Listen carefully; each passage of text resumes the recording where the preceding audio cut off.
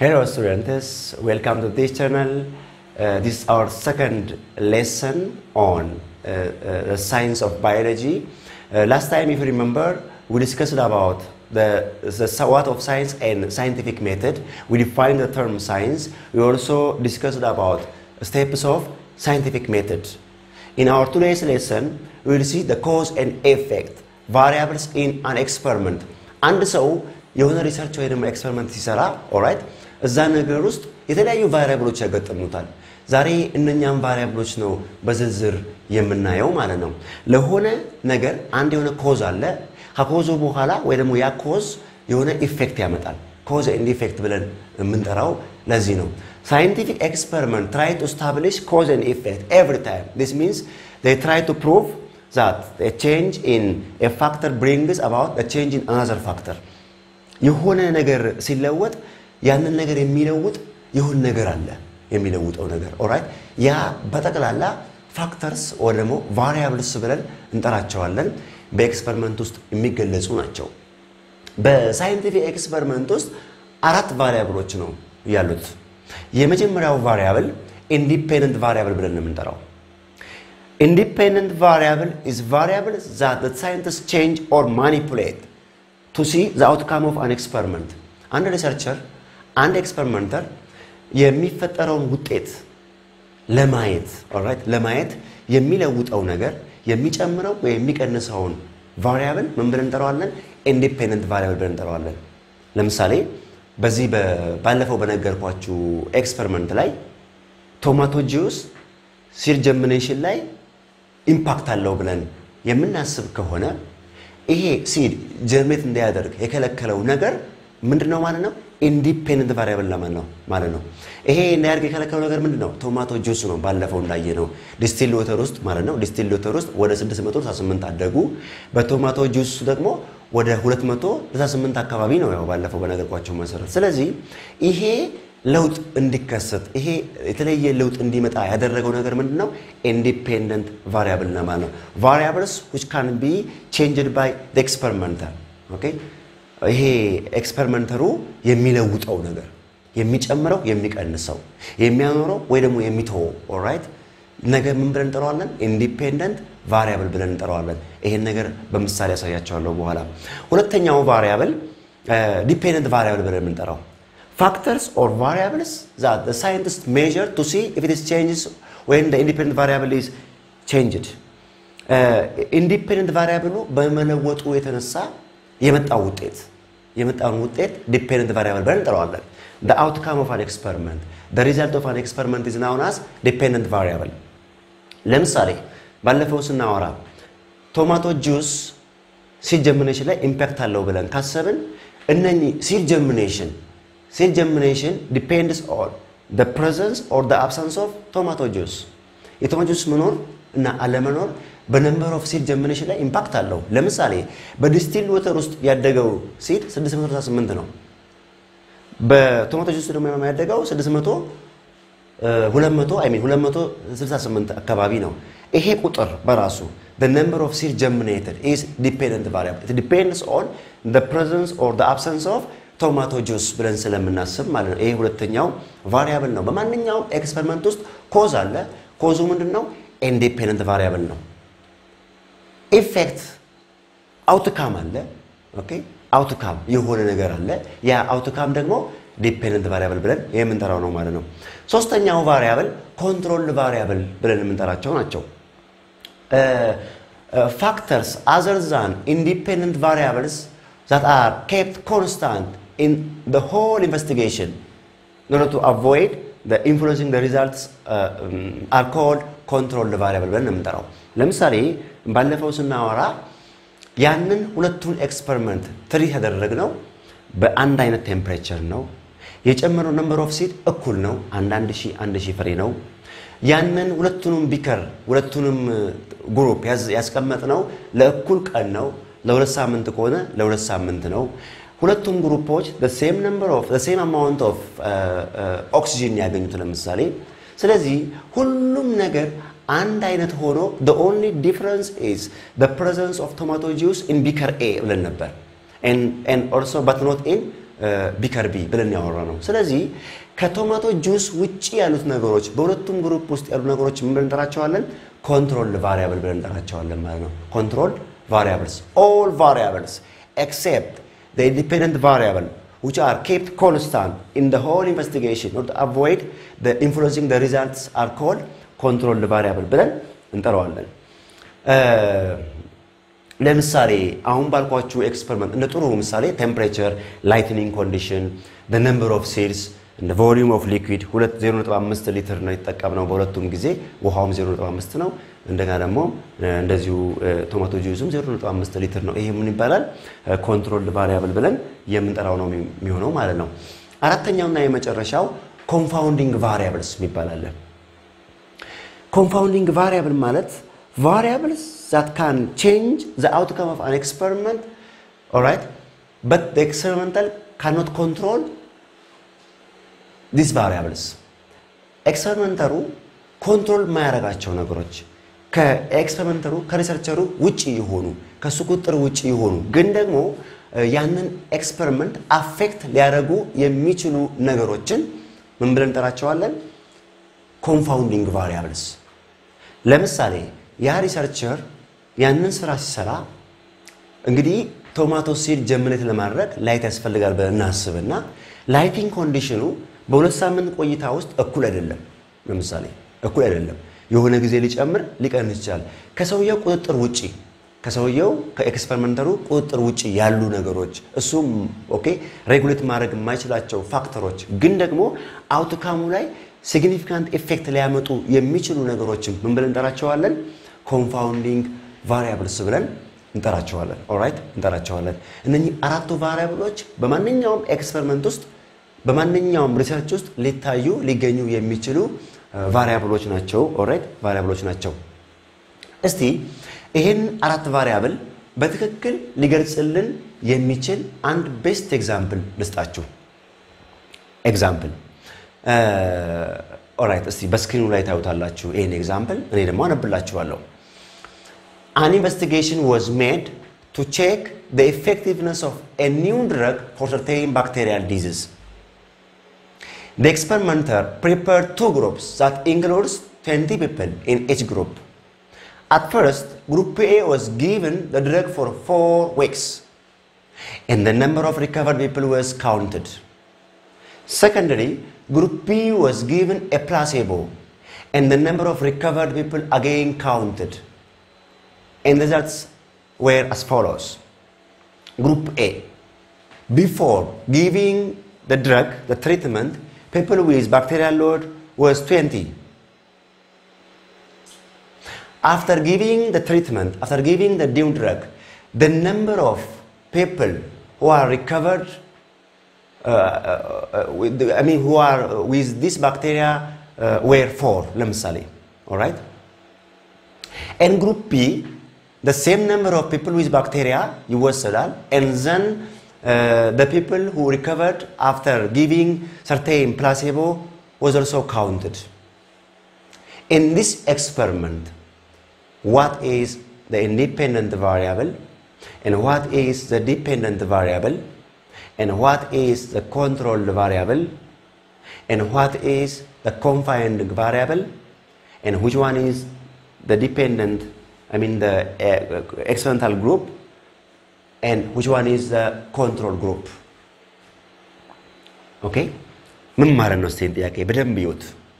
መጀመሪያ ጥያቄውን አንባችሁ ትረዳላችሁ ከዛ በኋላ እነኚህ 6 ቫሪያብሎች ከዚህ ምሳሌ ማውጣት መቻል አለባችሁ ምንድነው ጥያቄው የሚለው የሆነ ኢንቨስቲጌሽን ተሰራ ይላል ለምን to check the effectiveness of a new drug for certain bacterial disease የሆነ በባክቴሪያ የመጣ በሽታ አለ ይሄን በሽታ ሊያድን የሚችል አንድ አዲስ መድኃኒት ተሰራ ይሄ መድኃኒት ፕሮፐርሊ ይሄን ባክቴሪያል ዲዚዝ ትሪት ያደርጋል ወይስ አያደርግም የሚል ኢንቨስቲጌሽን ነው መስራት የተፈለገው ኦልራይት ልክ አሁን ለምሳሌ ኮቪድ-19 በዚህ ሰዓት አንድ ኮቪድ-19 የሚባል በሽታ ታውቁታላችሁ ይሄንን ቫይራል ዲዚዝ ትሪት ለማድረግ የተለያዩ ቫክሲኖች ይሞክራሉ በተለያዩ አገሮች የተለያየ ቫክሲን ይሞክራል ኦልራይት ቼክ ለማድረግ ያድናል ወይስ አያድንም ልክ እንዲህ ማለት ነው አዲስ መድኃኒት ተሰርቶ ባክቴሪያ ነው በሽታው ያን ባክቴሪያ የሚያድን ኦኬ ሊያድን የሚችል በሽታው ተብሎ የታሰበ ተሰራና ይሄን ነገር ቼክ ማድረግ ተፈለገ እና ኤክስፐሪመንተሩ ወይ ደግሞ ሪሰርቸሩ ሁለት ግሩፕ አዘጋጀ ግሩፕ ኤ እና ግሩፕ ቢ ብሎ ማለት ነው ኦኬ ግሩፕ ኤ እና ግሩፕ ቢ ብሎ አዘጋጀ ግሩፕ ኤ ውስጥ ኦኬ ግሩፕ ኤ እና ግሩፕ ቢ ብሎ ነው ያዘጋጀው ግሩፕ ኤ 20 ሰዎች በዚህ በሽታ የተያዙ 20 ሰዎች አዘጋጀ ግሩፕ ቢ ላይም እንደዚሁ 20 ሰዎች በዚሁ በሽታ የተያዙ ኦኬ በዚሁ በሽታ የተያዙ ወይ ደግሞ ኤ ባክቴሪያል ዲዚዝ ያለባቸው ሰዎች ማለት ነው እነኚህን ሰዎች ነው ወሰደው በሁለቱም ግሩፕ ማለት ነው ከዛም በኋላ ለግሩፕ ኤ አዲሱ መድኃኒት ነው የሰጠው ኒው ድረግ ለግሩፕ ኤ ለግሩፕ ቢ ደግሞ ፕላሴቦ ነው የሰጠው ኦኬ ፕላሴቦ ማለት ድረግ ያልሆነ ነገር ዝም ብሎ ሳይኮሎጂካል ትሪትመንት ሊሆን የሚችል ድረግ የሌለው ፌክ ድረግ ማለት ነው ሳይኮ ቴራፒ ትሪትመንት ማለት ነው እንዲሁ ለምሳሌ ሹገር ፒል ሊሆን ይችላል ውስጡ መድኃኒት የለውም የሆነ ሹገር ፒል ዝም ብሎ የማይጎዳ የሚጠቀም ምግብ ነክ ነገር ሊሆን ይችላል ግን እንደ ታብሌት የሚወሰድ ነገር ነው ውስጡ ድረግ የሚባል ነገር የለም ኦኬ ድረግ የሚባል ነገር የለም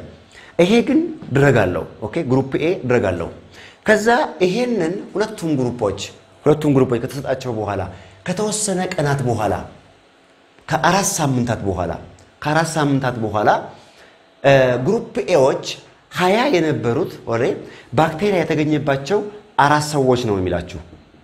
አራቱ ብቻ ነው በዚህ በሽታ የተያዙት 16ቱ ዳኑ ማለት ነው ኦኬ ግሩፕ ቢ ደግሞ ፕላሴቦ የሚባለውን ነገር የወሰዱ ወይ ደግሞ ፌክ ድረግ ያልኳችሁ ዝም ብሎ እንደ ድረግ የሚመስል ግን ድረግ የሌለው ነገር የተሰጣቸው ኦኬ የተሰጣቸው እነኚህ ማለት ነው እና ከ20ዎቹ 18ቱ ኦኬ ባክቴሪያው ተገኝቶባቸዋል ሁለቱ ብቻ ነው ይላሉት በሌለባባል ሪከቨሪ ያደረጉ ስንት ነው ሁለቱ ብቻ ነው እነኚህ ደግሞ ስንቱ ነው የዳነው 16ቱ ነው ኦኬ ግሩፕ ኤዎቹ 16ቱ ነው አራቱ ብቻ ነው በዚህ በሽታ የተያዙት ማለት ነው የሰራው ስራ ይሄ ነው እስቲ በዚህ ኤክስፐሪመንት ውስጥ what is the independent variable I told you independent variable is variable that can affect the outcome of an experiment በዚህ ኤክስፐሪመንት ውስጥ ውጤቱ ምንድነው የሰዎቹ መዳን ነው ሰዎቹ የዳኑት በምንድነው እዚህ ጋር 16 ሰው የዳነው ድረጉን ወስዶ ነው ግሩፕ ኤ ላይ ደግሞ 2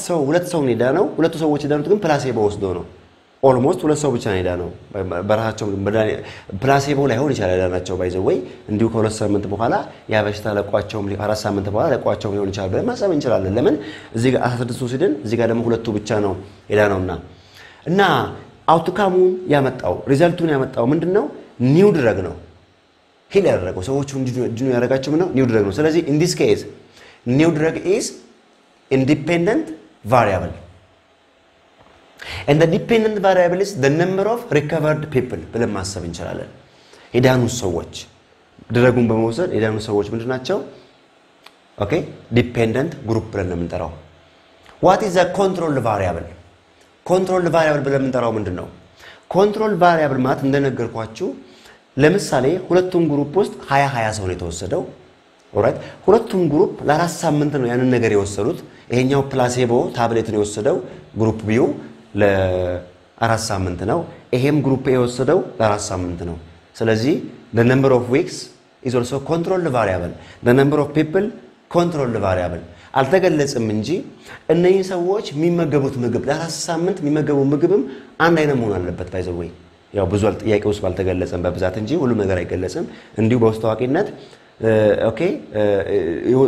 ምግቡ ራሱ ምግቡ ከተለያየ በጥሩ ምግብ የተመገበ ከሆነ ለምሳሌ አንዱ ወይ ደግሞ ብዙ ምግብ ከተመገበ የተሻለ ሊሻለው ይችላል ስለዚህ የግዴታ ሁለቱንም ግሩፕ አንድ አይነት ምግብና አንድ አይነት መጠን ምግብና አንድ አይነት ምግብ በተካታይ እኩል መስጠት አለበት ይሄም እንደ ኮንትሮል ግሩፕ እንደ ኮንትሮል ቫሪያብል ሊቆጠር ይችላል ኦልራይት ይሄ ሁሉ ሁኔታ ምንድነው ኮንትሮል ቫሪያብል ብለን እንጠራዋለን ኮንትሮል ቫሪያብል What is a confounding variable? Confounding variable ማለት እንደነገርኳችሁ factors which can affect the outcome of an experiment but cannot be regulated by the experimental ብያቸዋለሁ ለምሳሌ ይሄ ሪሰርቸር በእነዚህ ሰዎች ላይ ሲሰራ ኮንትሮል ማድረግ የማይችለው ነገር አለ የማይችለው ነገር ለምሳሌ the immune system of the people immune system በሽታ የማከላከል አቅማቸው በተፈጥሮ ነው ያለው እነኚህ ግሩፕ A እና ግሩፕ B 20 ሰዎች ናቹራሊ በሽታ የመከላከል አቅማቸው ሊለያይ ይችላል ይሄ ባዮሎጂካል ነው ኢኔት ነው ይሄ ኢሚዩን ሲስተም ሰው የኮንትሮል ማድረግ አይችልም ኦልራይት ለምሳሌ የተሻለ በሽታ የመቋቋም አቅም ያለው ሰው ከሆነ በራሱ ጊዜ አገግሞ ሊድን ይችላል ምናልባትም እኮ ሁለቱ ሰዎች እዚህ ጋር የዳኑት ፕላሴቦ ድረጉን ወይ ደግሞ ፕላሴቦ ታብሌቱን ስለወሰዱ ሳይሆን ኢሚዩን ሲስተማቸው ሂል አድርጎ ኢሚዩን ሲስተማቸው ሪቫይቭ አድርጎ ያንን በሽታ ተቋቁሞ ነው ሊሆን ይችላል ኦልራይት ይሄ የሰቸሩ ኮንትሮል ማድረግ ያልቻለው ነገር ምን ይባላል ማለት ነው the confounding variable ብለን እንጠራዋለን what is a control group እስቲ ይሄ ሪሰርቸር እዚህ ጋር ኒው ድረግን እየሞከረ ለምንድነው እዚህ ጋር ፕላሴቦ ኢፌክቲንግ ቼክ ለማድረግ ግሩፕ ቢወሰደው ሪሊ ይሄ ሰው እነዚህ ሰዎች ሄዳኑት ወይ ደግሞ ይሄ መድኃኒቱ ያዳነው ወይስ አይደለም የሚለው ለማዘጋጀት ሌላ መድኃኒት የማይወስድ ግሩፕ ማዘጋጀት ነበረበት so the one that doesn't receive the group that doesn't receive the new drug is the control group ብለን እንጠራዋለን group B is control group ምንም አይነት ትሪትመንት ያልወሰደ ምንም አይነት new drug ያልወሰደው group control group ነው በዚህ ኤግዛምፕል መሰረት and the one that receives the new drug is the experimental group ብለን እንጠራው ይሄ group A experimental group ነው ማለት ነው ኦኬ በእነዚህ የተለያዩ ጥያቄዎችን ብትሰሩ በዚህ መንገድ ማግኘት ይችላልላችሁ እና ስናጠቃልለው ምንድነው ኢንዲፔንደንት ጥያቄው ልክ ስታነቡ ለምሳሌ ጥያቄው ውስጥ an investigation made into scene an experimenter wants to know to understand to determine to check to test የሚል ከሆነ ይሄ ቴስት የሚደረገው ነገር ቼክ የሚደረገው ነገር ዲተርሚን የሚደረገው ነገር አንደርስታንድ የሚደረገው ነገር ኢፌክቱን ለማወቅ ኦኬ አፕላይ የሚደረገው ነገር ሁሉ ጊዜ ምንድነው ኢንዲፔንደንት ቫሪያብል ነው independent variable ነው ለምሳሌ a researcher wants to check the effect of fertilizer on the growth of plant with the effect of fertilizer አያችሁ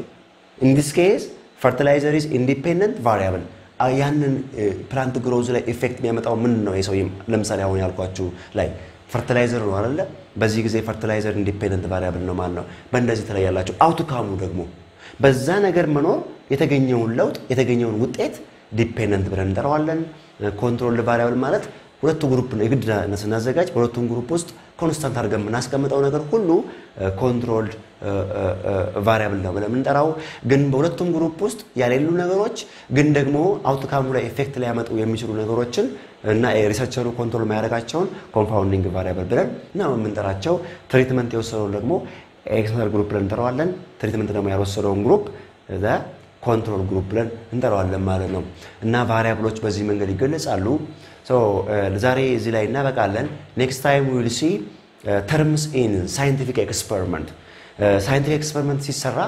ወይ ደግሞ የተለያዩ scientific experiment ከተሰራ በኋላ ሪፖርት ሲደረግ የሆኑ ተርሞች አሉ ማወቅ ያለብን እነኛን ተርሞች እንማራለን ለዛሬ በዚህ ላይ እናበቃለን okay thank you very much